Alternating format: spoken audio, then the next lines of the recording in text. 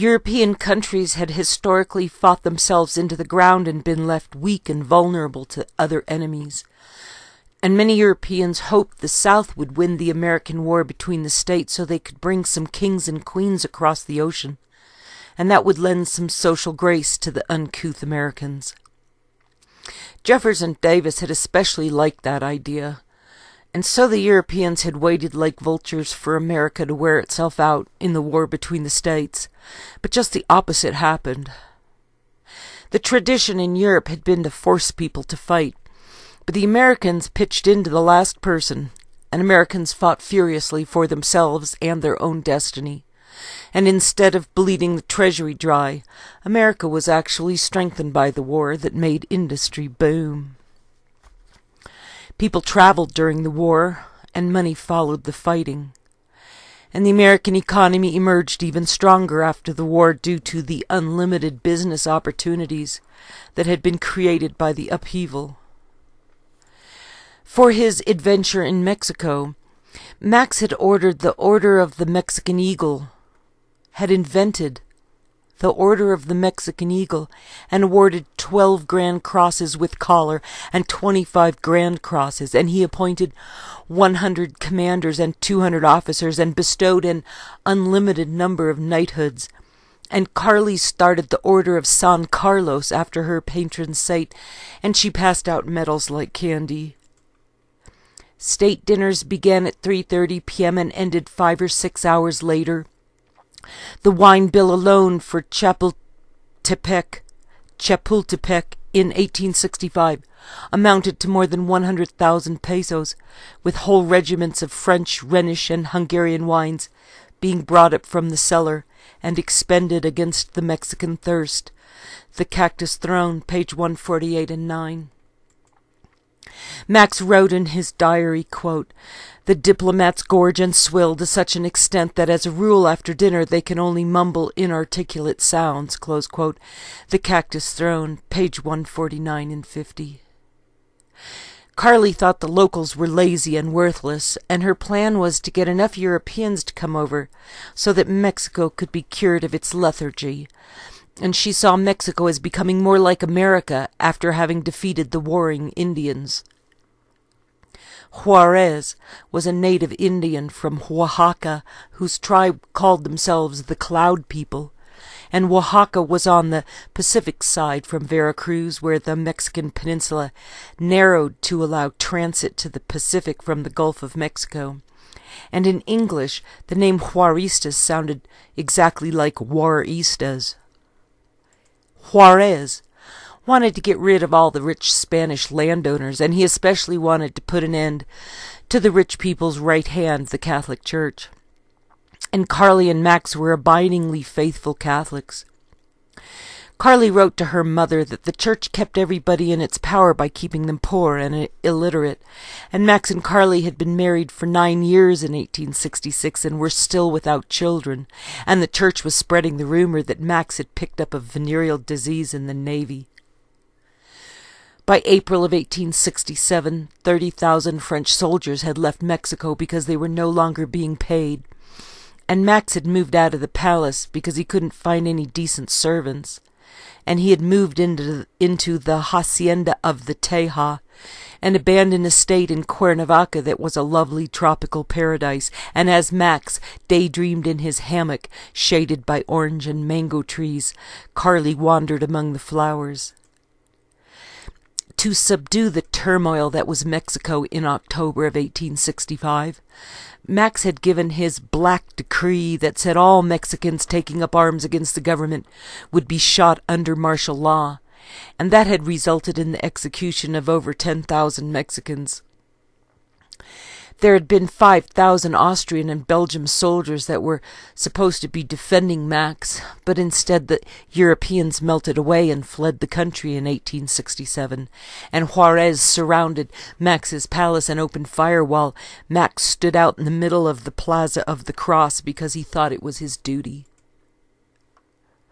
The story was that Juarez had given Max 2 clear chances to escape, but Max had insisted on proving the Juarista army to be no more than bandits by facing their firing squad without a fair trial, and he was shot wearing the Order of the Golden Fleece. They didn't kill him well enough the first time, so they had to shoot him again, even though Max had paid them extra money to aim for his heart. But instead they shot him in the face, although they did manage to kill the 2 generals on either side of him right away. And they shot Max in the face to warn the Europeans never to come over to Mexico again. When Max was murdered, the Mexican military raided his mailbox and stole a sizable amount of British money and fled to Cuba. And the rich people who'd been living off Max followed these deserters to Cuba and used the stolen British money to turn that island into a very nice place. Juarez had been disgusted that America didn't murder all the Southern rebels after winning the war between the states. And Juarez turned to fighting with the U.S., while the rest of the world didn't want to have anything to do with Mexico. The Juaristas thought it was important to ship Max's body home, but his face had been badly damaged, so they put artificial eyes in Max, but didn't have any blue ones, so they used the black eyeballs from a statue of the Virgin Mary. The Mexicans had kept the body for 4 months so everyone could look at him, and they put a little window in the coffin for the display, but the embalming fluid was not good enough, and the corpse turned dark. When the body reached Vienna, his family put 200 candles in ornate silver holders around the coffin so the Austrians could see what the Mexicans had done to Max. The next year in Mexico, there was a memorial service for Max, so Juarez had the chapel destroyed, and Juarez would die of a heart attack a few years later, and Mexico continued to be its usual continual dogfight. Carly lived for another 70 years, but was never the same after the death of her husband. And her brother Leopold, too, refused to let her live in the palace, but locked her up in the castle of the Beauty of the Sleeping Wood that had been built in 1173 during the days of the Crusades.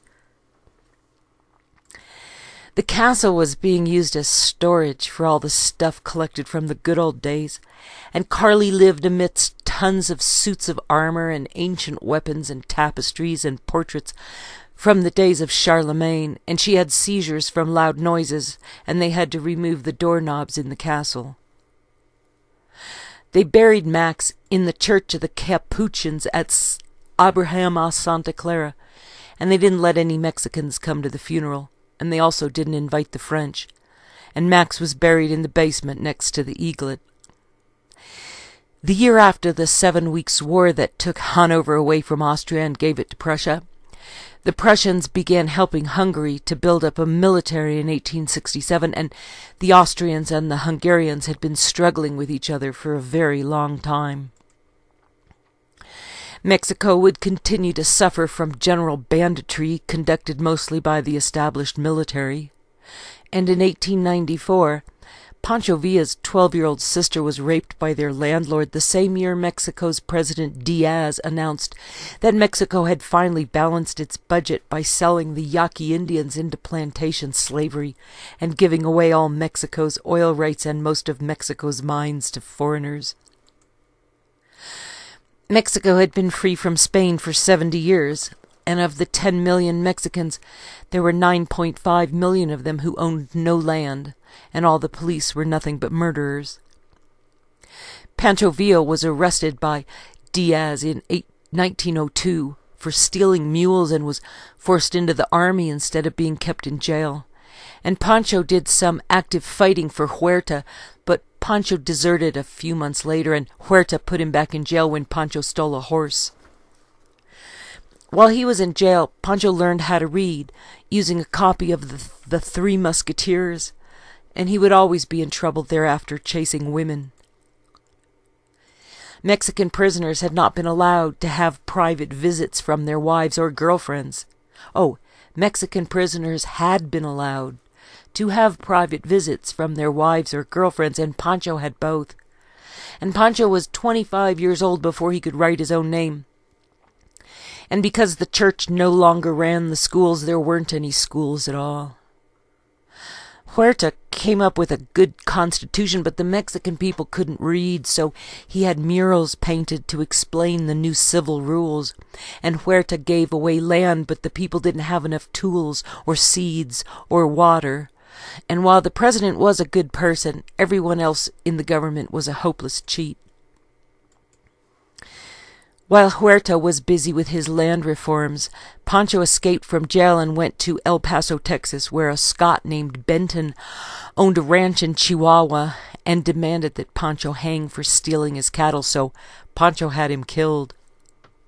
Pancho's friends didn't want to waste a bullet, so they just whacked the Scot on the back of the head with a shovel, and Pancho insisted the Scot had been shot, but when the body was dug up, they found out that Pancho was not just a murderer, but he was also a liar. Diaz resigned in 1911, and the situation in Mexico was grim. So the U.S. gave Pancho a sizable stash of guns because Pancho told them that he would protect America's southern border from foreigners. And Pancho went back to Mexico and joined Zapata's revolution against Huerta. Pancho stole cattle and robbed trains, starting with a Wells Fargo train, and then went on to rob even more trains, and he would pillage private haciendas. John Reed, the journalist, sought him out and lived with Pancho for 4 months and glamorized him as a Robin Hood, and Hollywood wanted to pay Pancho to make movies. Huerta was chased out of Mexico City by Pancho's rebels in 1914, and he had to flee from the same palace that Max and Carly had used. And Pancho's army began a bloody civil war, but unfortunately for Pancho, he'd run out of wealthy people to rob. The government still held the ports of Veracruz and Tamaulipas, so Pancho was chased out of Mexico City in 1915 and fled to the hills to hide out. Pancho would come down from his hideouts to rob and pillage, but suffered many defeats and desertions until he had only 200 men left. And without any more help from his American friends, Pancho was just a cattle thief and a train robber. Some Americans were shot in his crossfire, so the U.S. decided to go after Pancho, and Lieutenant Patton answered the call to help capture Pancho Villa. Patton served as General Blackjack Pershing's aide-de-camp, and the story was that Patton had acquired his ivory-handled Colt revolver. His ivory-handled Colt revolver at the time in a Mexican saloon. Patton led the first-ever motorized attack force against Pancho's men on the 14th of May in 1916, and he attacked with 12 Americans in 3 Dodge touring cars and killed 3 of Pancho's bandits, and Patton was promoted to captain 1 year later and sent to Europe in May of 1917 to train American soldiers for the Great War. Patton was sent to Paris until the 10th of November of 1917, and he commanded an American base 120 miles west of Strasbourg. And Patton was sent to a French tank training school where he got to drive a Renault FT-17 with a fully rotating turret and a water-cooled engine with a magneto starter. The FT-17 had 4 speeds forward and 1 in reverse, and the tracks were independently controlled for steering, and Patton was shown the tank factory that was 40 miles outside Paris. On the 26th of January in 1918, Patton was promoted to major and given 10 tanks, and Patton personally backed 7 of them off the train. And Patton trained men and used tanks in combat in the Great War. Patton was wounded by machine gun fire 50 miles west of Metz, and after the Great War he trained tank soldiers to use tanks as independent assault vehicles rather than just for infantry support. The pursuit of Pancho Villa had been a prime training ground for preparing the American army to go over to France in 1917. And in Mexico, Pershing had sent trucks by rail car and used almost 10,000 soldiers with machine guns in the Pancho Villa training exercise, and they had also used aerial reconnaissance with wireless radios for the first time. Huerta had been the general president of Mexico while Pancho was ripping and running. And Huerta was also a monster who spent most of his time in bars and had once machine-gunned a crowd of protesters, killing 100 people. And one historian said that Mexico was simply one grand dogfight.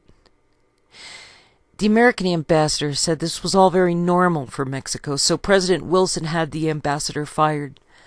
And Huerta had not only put many people in jail, he dissolved the Senate and had a senator from Chiapas killed for writing a pamphlet critical of Huerta. After Mexico had won its independence from Spain in 1821, it had been unable to compete with the American trade coming down the Santa Fe Trail. And Mexico had gone downhill from there until most Americans believed that bringing a new government to Mexico would be doing it a favor. Huerta had threatened to invade Texas and get all the Americans of African descent to march on Washington. And when the U.S. Navy sent ships to protect American oil refineries in Mexico, a German steamer arrived full of guns and ammunition intended for Huerta, and the Americans seized Veracruz to keep the Germans out, killing several hundred Mexicans with only a few American lives lost. With help from Germany, Huerta had almost seized back control of Mexico, but his liver would fail first, and after finally choosing sides, the U.S. sent searchlights to Huerta to keep Pancho from prevailing in his night raids. Pancho made the fatal mistake of attacking a train in January of 1916 that killed 17 Americans aboard the train, and Pancho rode away with enough booty to hire 300 more men and began raiding ranches on American soil, since there was nothing left to rob in Chihuahua territory. His first raid in America was in the town of Columbus, New Mexico, and soon after that, Pancho attacked the U.S. 13th Cavalry Regiment in March of 1916 and stole 100 horses, along with plenty of military supplies, and in that raid, he killed 18 Americans and 100 civilians. For the next 3 months, Pancho's bandits hit 3 more towns in Texas and continued the robbing and the murdering, so President Wilson sent U.S. soldiers to hunt Pancho down, and the Americans killed several hundred of Pancho's men, but he escaped when the local Mexicans helped him hide out. At this point, Germany offered to help Pancho, and that included the Zimmerman telegram, but Pancho refused them, even though both Pancho and the Mexican government were using Mauser rifles and could have used the German resupply. After all the fighting, Mexico was in shambles, with the refineries destroyed and the cattle and the crops ruined or sold to keep the army fighting. And Mexico was already suffering when the flu of 1919 hit, which quickly spread with all the hungry and homeless and wounded Mexicans on the move. And 1.5 million Mexicans would die of the flu in 1919. The following year, the new president of Mexico gave Pancho a 25,000-acre ranch and 500,000 gold pesos if he would agree to stop fighting and become a good farmer.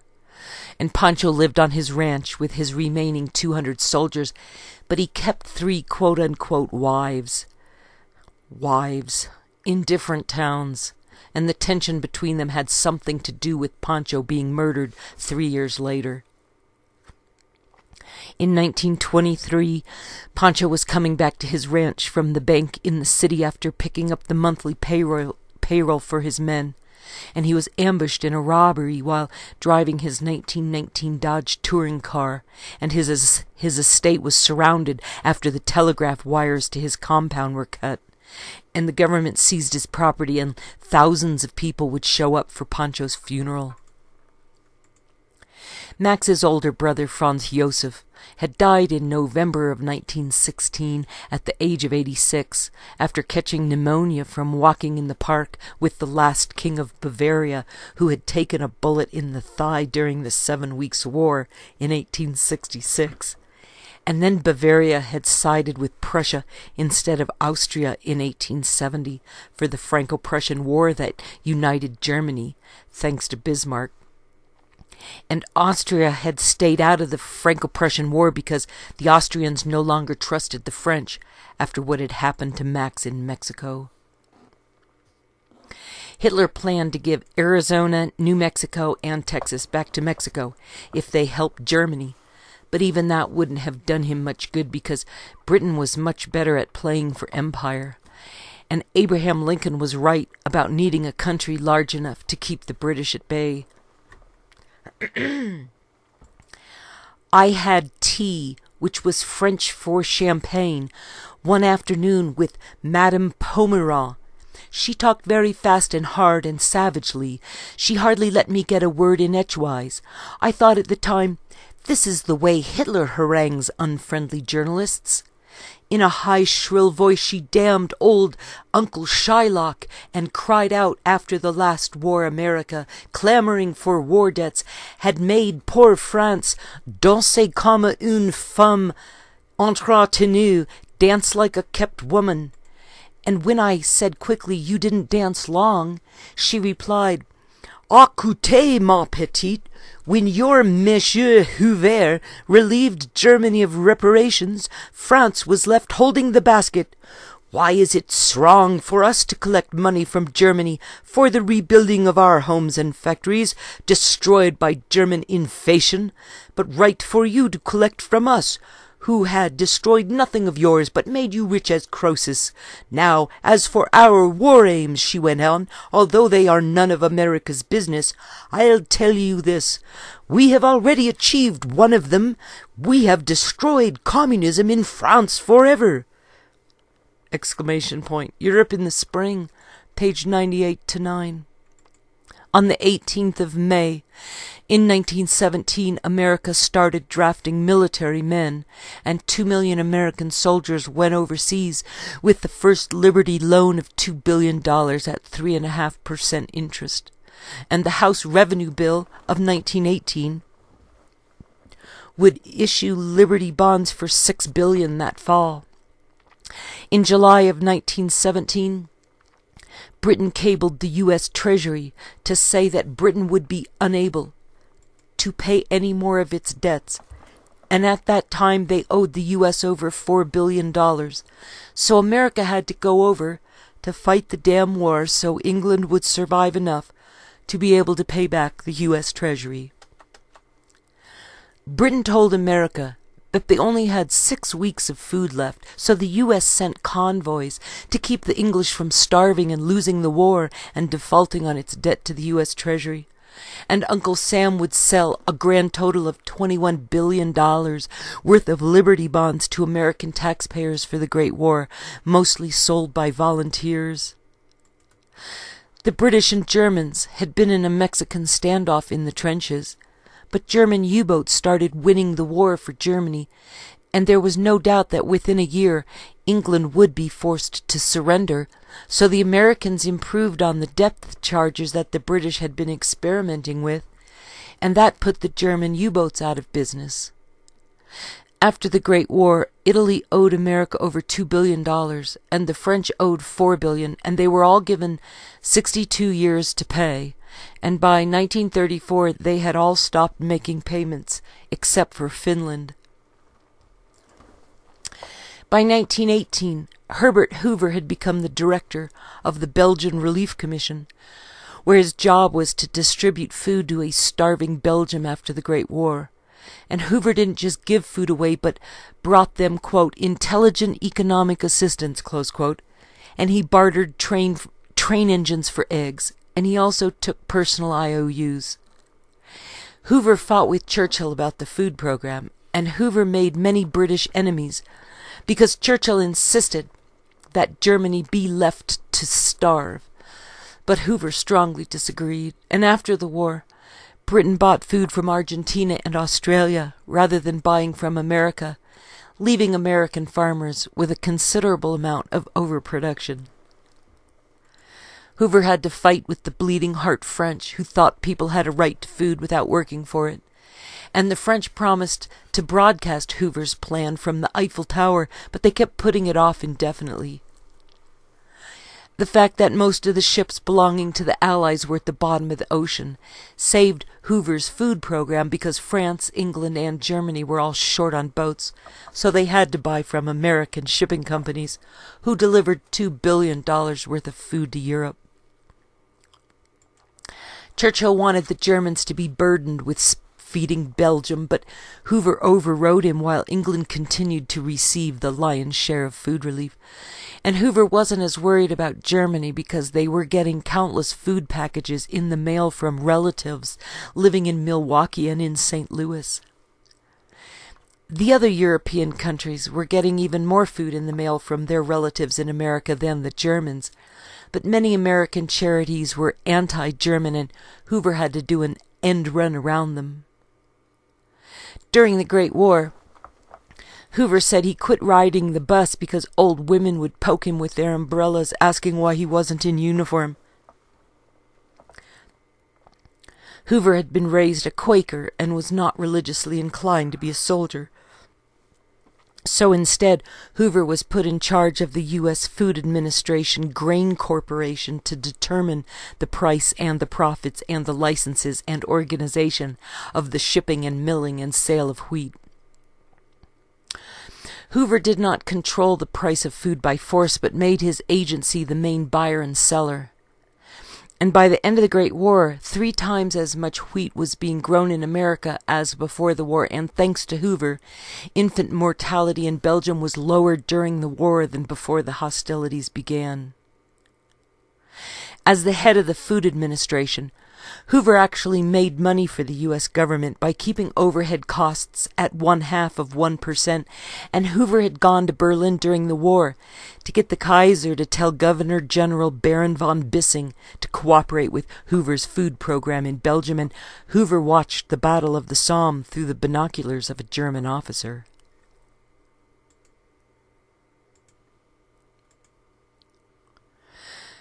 Young Herbert Clark Hoover.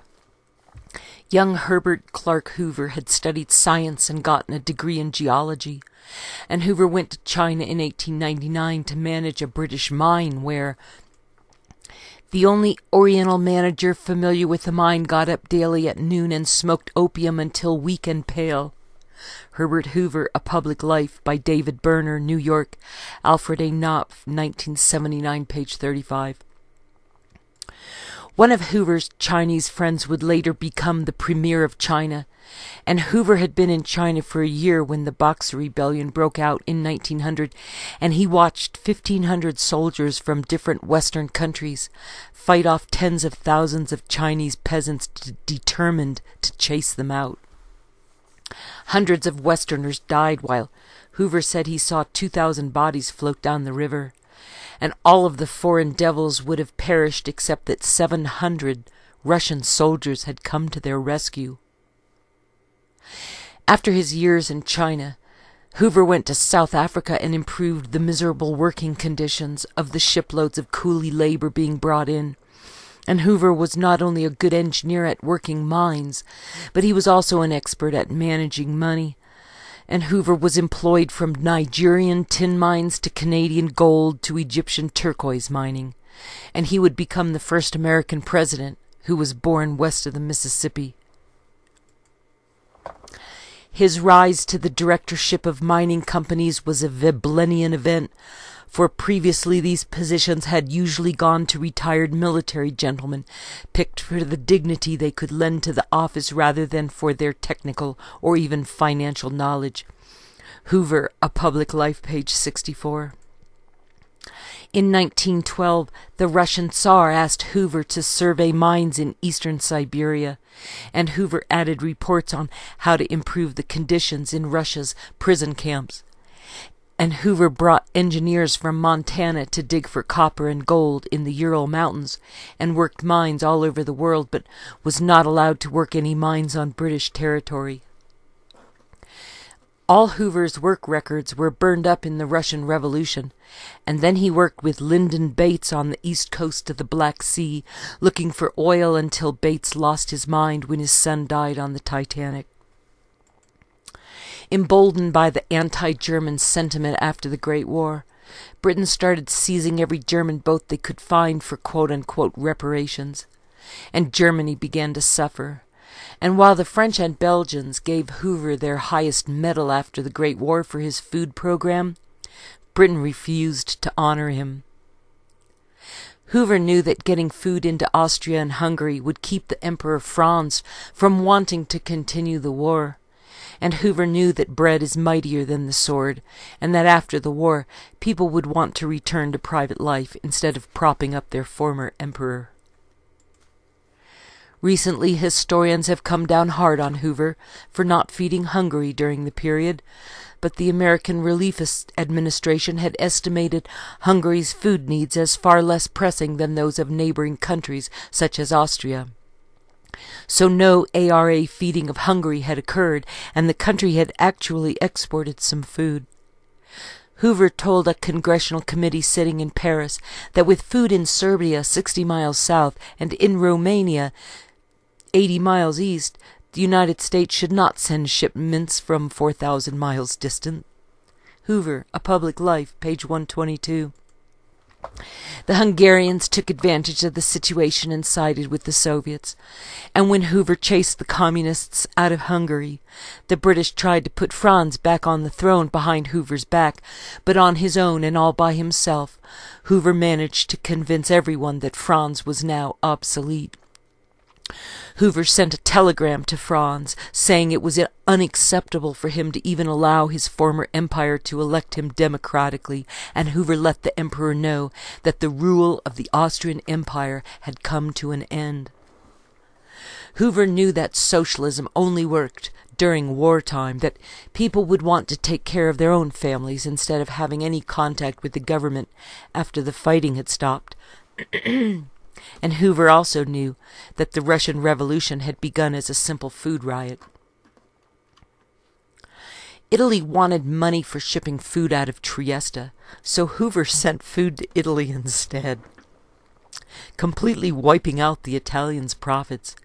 And then Yugoslavia stopped sending food to Serbia, so Hoover cut off food to Yugoslavia while the Russian peasants ate one of Hoover's workers.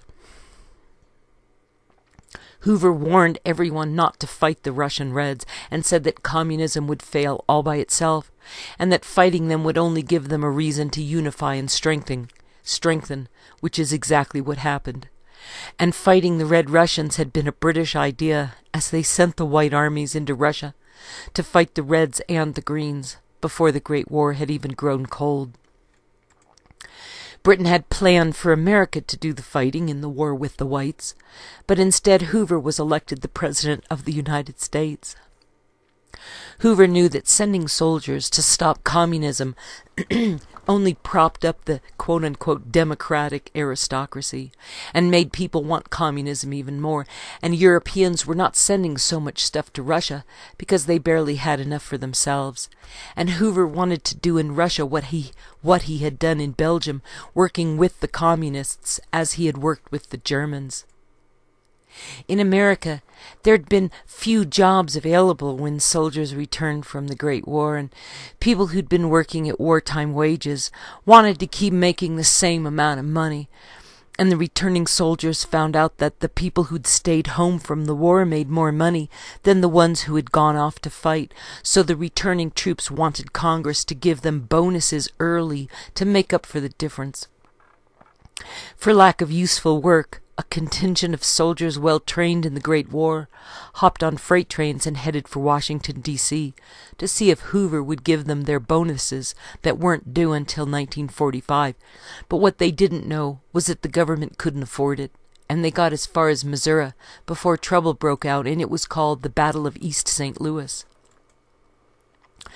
1/4 of the national budget was already going to the new Veterans Administration and other benefits for Great War veterans, but Hoover had held back from giving the American Legion their Council of National Defense they wanted so they could march and drill with weapons. Hoover thought the soldiers' contingent were peaceful people and provided them with food and tents and clothing, and Hoover allowed the campers to picket and protest, but then some provocateurs and communist agitators showed up and turned it into a bloody fight. The former soldiers had been camping for over 3 weeks without trouble, and had pretty well reconciled themselves to having to wait for their bonuses, but the provocateurs talked them into occupying some abandoned government buildings, contrary to the rules of the camp-out, and when the government ordered them to leave, a riot broke out, and 800 police officers fought 5,000 former soldiers, and tear gas and sabers were used, and 2 people died.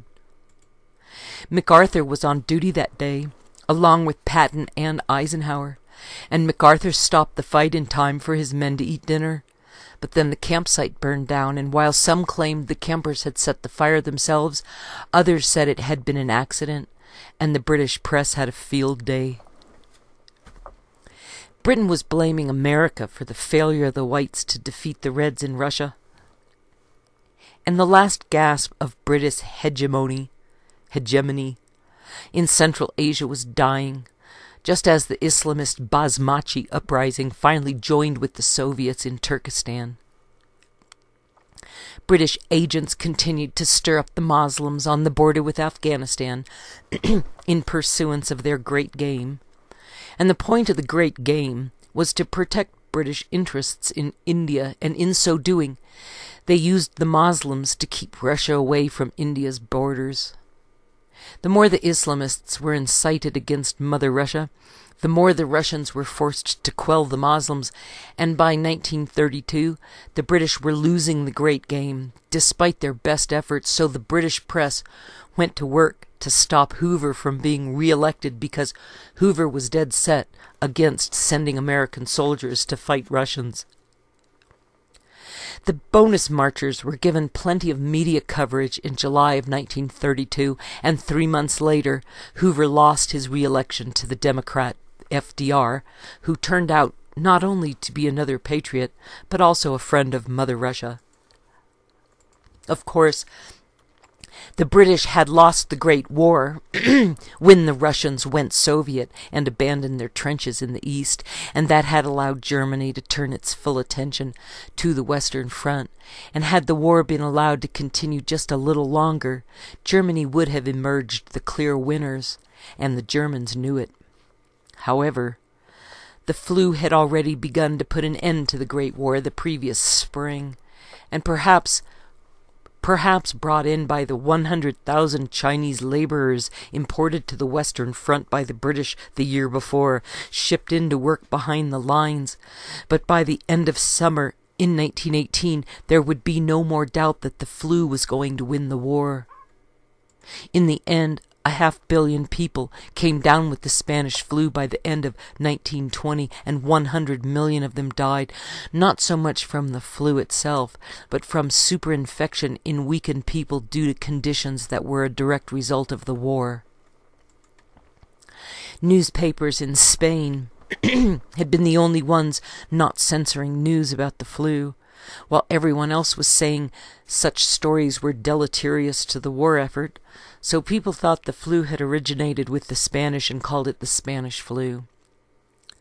The disease had a mortality rate of 20% and spared no country on the entire planet, with the exception of a couple desert islands. And the first wave had hit in the spring of 1918 and had somewhat receded by summer, but came back 10 times as strong in September, and the war would end with the armistice 10 weeks later. Those who had recovered from the first wave had an immunity to the second wave, proving that it was a similar strain, and as soldiers returned from the battlefield and refugees returned to their hometowns, the flu traveled along with them, and the steam shovels that had been used to dig the Panama Canal were put to use burying the dead in September and October of 1918. While the flu had largely died out by November of 1918, the legal papers for the armistice had already been drawn up, despite fresh wind luffing the sails of the war planners, and of course the British press had been blaming the Americans for the origin of the flu, even reporting that it had been spread by canned meat made in America. The U.S. Army had documented the arrival of the flu in America from a ship docking in Boston on the 27th of August in 1918, and within 10 days the base hospital and regimental infirmaries had been overwhelmed with thousands of sick trainees. The flu would return in January of 1919, but was less severe, although it spread more widely with the demobilization. And after the war in America, things had been grim for a year or so until everybody got used to peace again and found something to do. And as soon as they made up their minds to make things better, it started to get really good. Henry Ford had gone to Norway on a peace expedition in 1915, but found out that Europe was nothing like America, and Ford realized that the Great War was unstoppable. Henry Ford thought that giving tractors to Europe would help them fight their war because it would at least help them with the food shortages.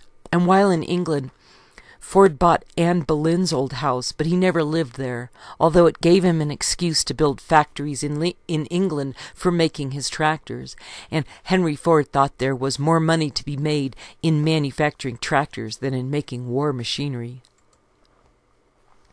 American farmers went nuts over Ford's tractors and plowed their fields into fine powder, thinking the loose dirt would hold more water, but instead it just blew away in the Dust Bowl.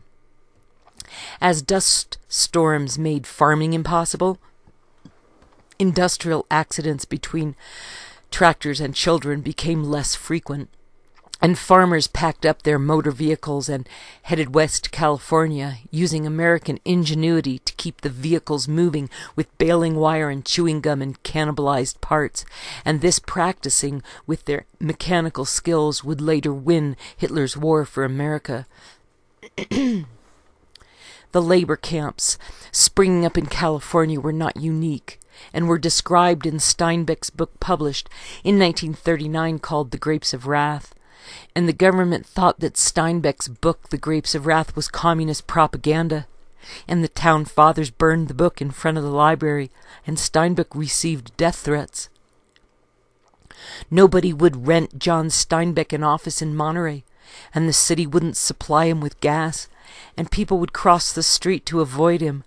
And Kenneth Jackson said that the Grapes of Wrath movie that came out in 1940 was shown all over Russia as an example of how bad things were in America, but instead the Russian people were very impressed that all the poor Americans had cars.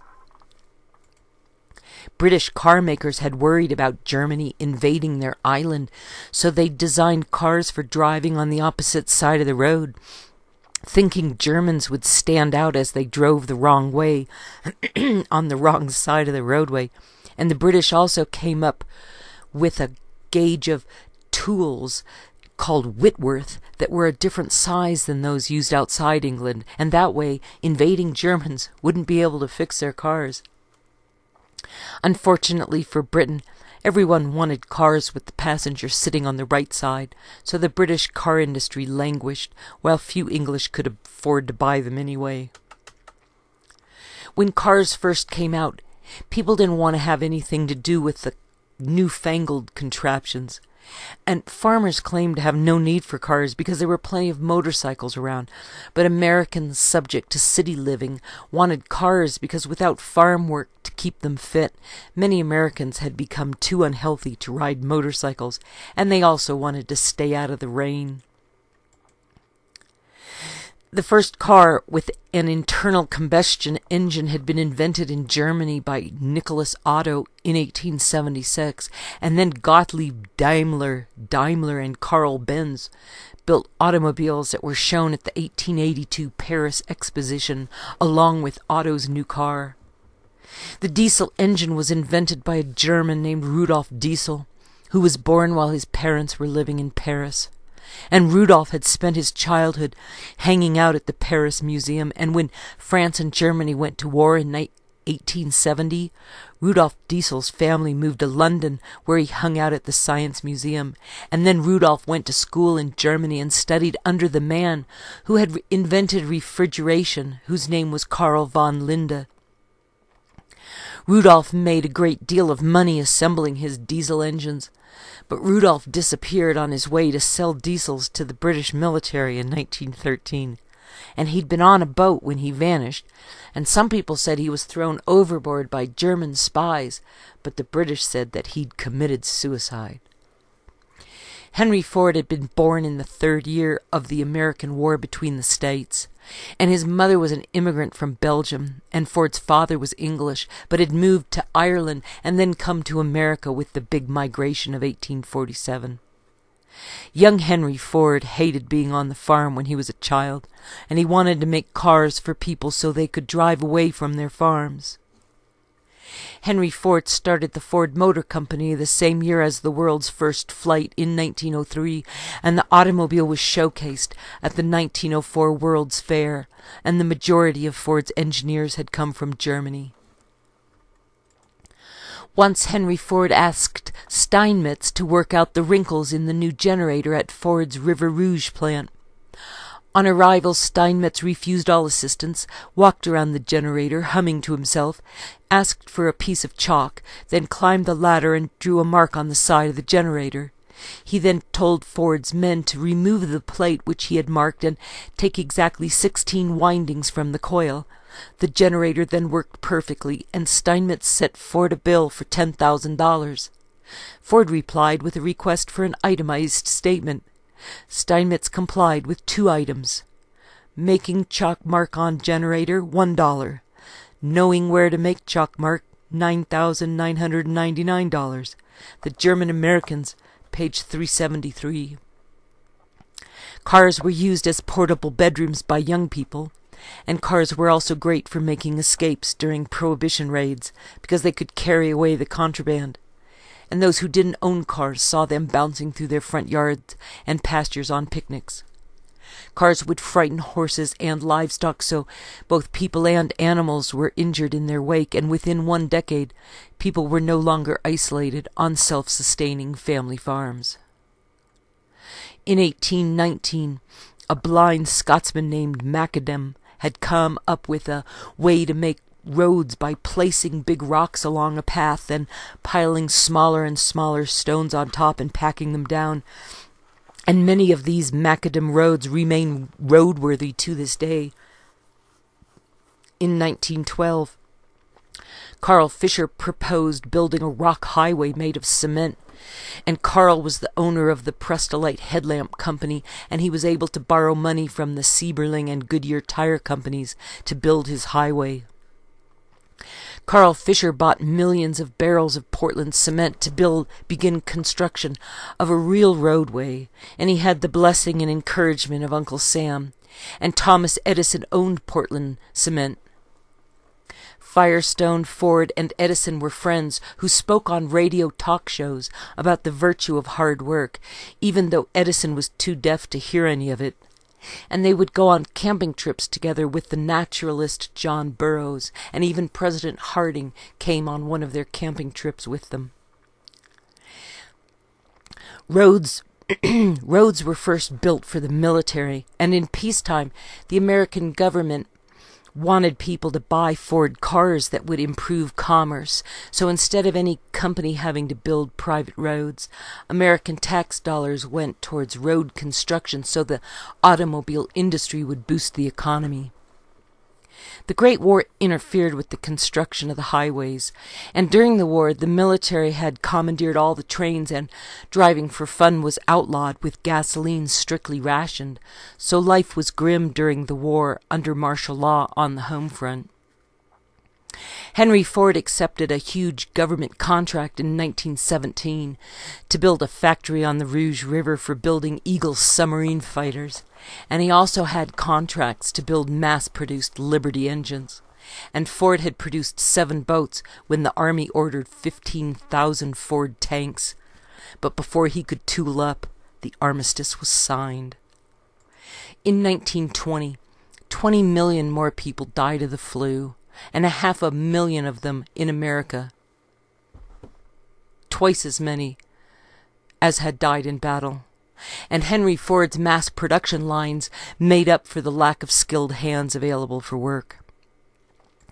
Henry Ford had ideas about other things than designing of motors, carburetors, magnetos, jigs and fixtures, punches and dies. He had ideas about sales, that the big money was in economical quantity production, quick turnover, cheap, interchangeable, easily replaced, standardized parts. It wasn't until 1909, after years of arguing with his partners, that Ford put out the first Model T. Henry Ford was right. That season he sold more than 10,000 Tin Lizzies. 10 years later he was selling almost 1 million a year. The big money. Page 52 and 3. Electricity made the work of one pair of hands even better, so higher wages could be paid to workers, although the improvement of electricity put many others out of work. Skilled workers joined unions, and President Hoover sided with the labor unions because he knew that a company could only be successful when the workers were well fed and workplace safety was upheld. Mass production was a gift to the world where before only skilled workers needed to apply, and the first Tin Lizzie, built in 1908, had taken 14 hours to make one car, while the assembly line cut that to an hour and a half. And Henry Ford said his idea for mass production had come from watching the butchering factories in Chicago. Ford thought the unions were run by Jews, and he offered non-union workers $5 a day to build Tin Lizzies. And before the $5 day, 4 people would quit for every person who stayed, and after the $5 day, 2 would stay for every person who quit. And by 1914, 250,000 Model Ts were out on the roads of America.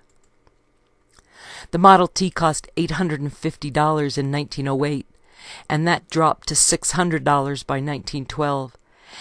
Then a Model T cost only $360 in 1916, and 500,000 had been made. Henry Ford was the first to offer payments on the installment plan, but many farmers couldn't keep up with the payments because so few had regular jobs, and their cars would be repossessed without any credit on how much they'd already invested. So word got out about the repossession policies, and people started to hesitate about buying Ford cars. Ford reminded them that his motto was to never make obsolete a car that had already been sold, which meant that his cars could be fixed or repaired daily by a quick trip into town for spare parts, and Ford set up parts dealerships all over the country, and by 1927 any American who wanted a Tin Lizzie already had one, with 15 million Ford Model Ts sold. Good roads had followed the narrow ruts made in the mud by the Model T. The great automotive boom was on, as Ford's production was improving all the time. Less waste, more spotters, straw bosses, stool pigeons, 15 minutes for lunch, 3 minutes to go to the toilet, the tailorized speed up everywhere, reach under, adjust washer, screw down bolt, shove in cotter pin, reach under, adjust washer, screw down bolt, reach under, adjust, screw down, reach under, adjust, until every ounce of life was sucked off into production, and at night the workmen went home gray, shaking husks. Ford owned every detail of the process, from the ore in the hills until the car rolled off the end of the assembly line under its own power. The plants were rationalized to the last 10,000th of an inch, as measured by the Johansen scale. In 1926, the production cycle was reduced to 81 hours from the ore in the mine to the finished saleable car, proceeding under its own power. But the Model T was obsolete. New era prosperity and the American plan, there were strings to it, always there were strings to it, had killed the Tin Lizzie. The big money, page 56 and 7. After the stock market crash in October of 1929, Governor Franklin Delano Roosevelt created the first welfare department for the state of New York, and those on relief were shunned by churches as wanting in virtue. And the more government tried to help the poor, the less private charity became available, since people assumed that the government was now taking care of the poor. There was no good way to distribute relief, and while workers were persecuted when they asked for higher wages, many people thought the poor should be sterilized. One man said that if every business hired just one new person, the depression would be over. But the businessmen said they had no right to use stockholders' money to hire people they didn't need. The serving class disappeared as people let their servants go in order to economize. and that added to the rolls of the unemployed. And after the Depression, when money again became available to hire household help, there were few who could be found for hire. Before the Great War, half of all households employed at least one cook, 2 maids, and a driver handyman, but that class of people would vanish from America after the New Deal.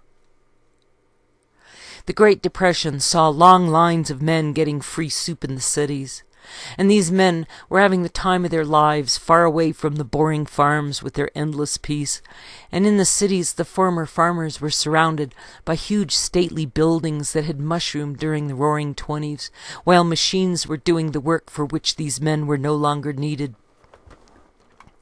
The lines of free men in the soup lines thanked God every day that they were living in the greatest country on earth, and those who traveled to look for work learned hobo symbols to mark the bum's easy trail, and they were still better off than before the ballooning of the stock market or the coming of the new farm machinery. Life here in town is too damn monotonous, working away at a regular job. All the time somebody bossing and spotting us. I'm not cut out for a regular job. Honest, I'm getting all feeble and rickety. Say, folks, I'd just as soon be in jail. It's us for the road, and the old hobo way again. Clickety-click on the quivering rail. It's us for the road, and the old hobo way again. Loafing around in the wind and the sun. Loving the night and the soft of the hay again. Nary a worry or work to be done. Trampin's no cinch, but it's full of variety. Here we're just plodding and plodding around. It's us for the road, and the wheels that go clickety, clickety, click on the quivering rail. IWW folk song. The Depression moved people around in America, with men jumping on rail cars to seek their fame and fortune, and Americans of African descent coming up from the South looking for work. And 1 out of 9 people were out of work in what had become a depression. People had moved away from the farms into the cities, and trying to get them back onto private farms would be a complete failure, although the skills they had learned from growing up on farms would save the day when FDR finally sent them over to Europe to fight Hitler. Ford promoted victory gardens at the workplace during the Great Depression, and the authorities sent unemployed people to work on Ford's farms, and Henry Ford donated the labor and machinery that turned vacant lots into gardens, but it made the local farmers mad as Ford's vegetables depressed the price of their own produce, and in the face of what Ford saw as unchristian greed, he began directly donating food to the poor. Americans were getting by on their small family farms, but when the Democrats took over in 1933, the sharp increase in taxes made them suffer because all the government agencies born from the New Deal were expensive. People in the cities couldn't survive without government help, and somebody had to pay for that, and when enough people in the cities voted Democrat in 1933 to bring on what Hoover saw as dangerous socialism, with that socialism came imminent war with Europe because the bulk of FDR's budget was riding on Europe paying its debt accrued from the Great War. Before 1933, presidential candidates had to rely on their reputation, but like Hitler, the radio guaranteed the election of FDR, and to win the Democratic nomination to run against Hoover, FDR flew to Chicago in a Ford Trimotor. Hoover received 41% of the popular vote with very few electoral votes, even though many states were lost by only a very small margin, and the Democrats won 60 out of 95 seats in the Senate and 310 out of 527 in the House. And when Hoover left the Oval Office, he went to Stanford University in California to create a library out of all the books and papers he had gathered from the countries that had fought in the Great War, and if Hoover had run with a wet vice president, he would have won the 1933 election. Britain had abandoned the gold standard in 1931, and foreign speculators had begun buying gold with paper dollars. So the Federal Reserve Bank released gold as collateral to banks for loans in the Glass-Steagall Act early in 1932, and that caused a sharp increase in the Dow. And Hoover believed that he could keep America on the gold standard, even though its gold reserves were going overseas. Hoover wanted banks operating across state lines, so he had forced them to join the Federal Reserve, and lawyers said that was unconstitutional, but Hoover got things going again, and the economy was on an upswing when the Bank of England completely failed, quote, despite fresh, heavy private loans from the United States and France, close quote. Communism, Fascism, and Democracy, The Theoretical Foundations by Carl Cohen, New York, Random House, 1962, page 251. The Glass-Steagall Act had passed for reasons of national defense, and Hoover thought the New Deal would turn Americans into Nazis because it catered to big business. And he knew that the New Deal was, quote, riddled with waste and political corruption, cost more, and aided fewer people each year, close quote. Ibid, page 328. Hoover had set up a private banking corporation authorized to lend out $1 billion, but the people running it made unreasonable demands for collateral, and the money failed to leave the banks. So on the 7th of December in 1931, Hoover had created the Emergency Reconstruction Corporation, an agency of state capitalism funded at $2 billion that would later become the Reconstruction Finance Corporation with a shelf life of 2 years. And Hoover knew that the secret of capitalism was credit, and that if his ERC played Scrooge, there would be no Christmas in America. But the people running the ERC did not believe in Santa and only wanted to save the banks by continuing to withhold loans. The ambassador to Great Britain was appointed the ERC's chairman, and the government was now in the business of doing business, and it would stay in business until after Hitler's war.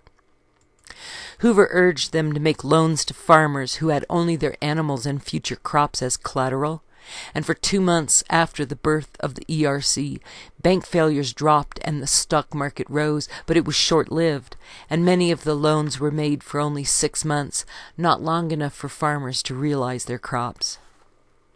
The interest rates were too stiff, while many new loans were made merely to pay back old loans, and the credit was far below the amount needed by the farmer. Congress took out the parts of Hoover's plan that made loans to farmers and to industry and to small towns, and then they adjourned for the Christmas holiday, and Hoover signed it on the 22nd of January in 1932 because it was better than nothing.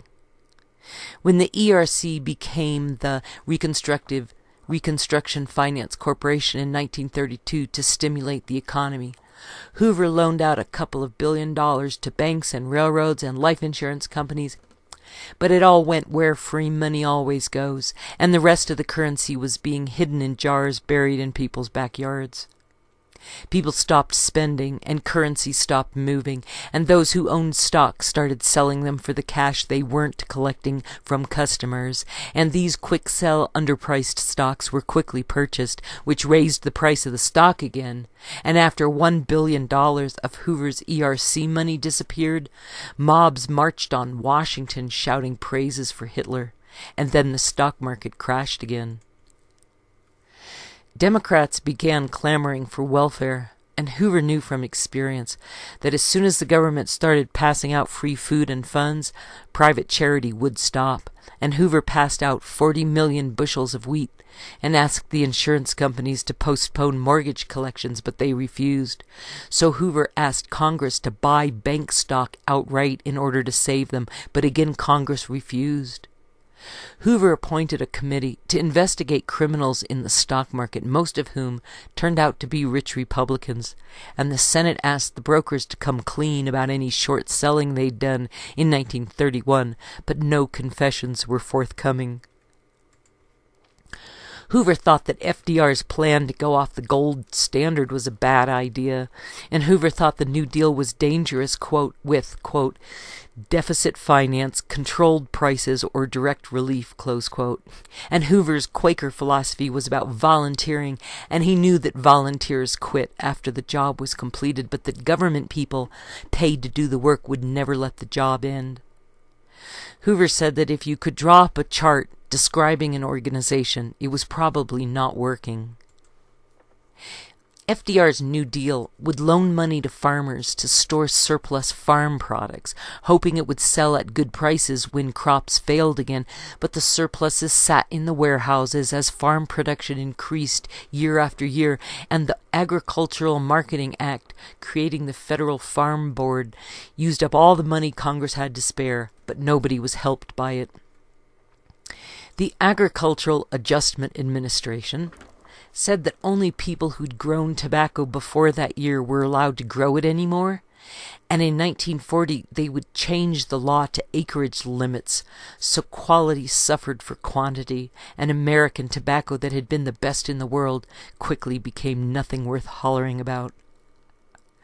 The interest rate on loans from banks was too low to compensate them for the depreciating dollar, and banks had to raise their rates to stay in business, and with rates raised, fewer loans were made. So FDR passed the Emergency Banking Act in 1934, and then the Economy Act, and he created the Federal Emergency Relief Administration and the National Recovery Administration, and FDR went ahead with Hoover's lending laws that had failed to pass Congress before. Hoover had created a plan for unemployment insurance and had proposed price controls and a wage standard that FDR adopted, and the FDIC guarantee on bank deposits and the Emergency Banking Act all came from Hoover, who had asked Americans to keep a family pig, but the closest they got was the AAA, the CCC, and the TVA. Hoover thought that the AAA was just like what was going on in Germany, and that the CCC would become a paramilitary group just like the American Legion wanted to become. And most of all, Hoover warned that a bloated, overgrown government would sap the life out of America. Hoover reminded everyone that an unwieldy government had engineered the Great War, and that the Democrats would start another war simply because they didn't know how to stop it.